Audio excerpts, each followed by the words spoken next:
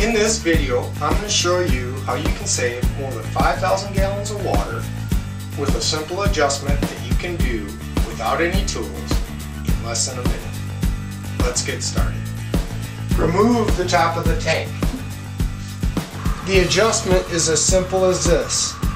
The fill tube fills the tank and stays in the tank, or the fill tube goes into the bowl and goes down the drain.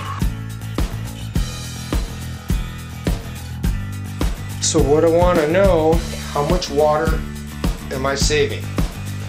Let's find out.